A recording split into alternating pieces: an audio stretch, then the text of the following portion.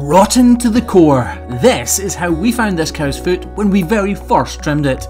Yes, a farmer had attached a block to give her some great pain relief, but she needed a good trim. And this was how she was looking just 2 weeks later. But we didn't know the full extent of her recovery until we cracked the grinder out. And as soon as we started to remove that top layer of hoof horn, we could see that she was well on the way to recovery.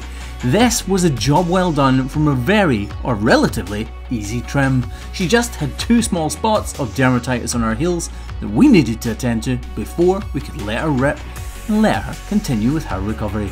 This was a job well done.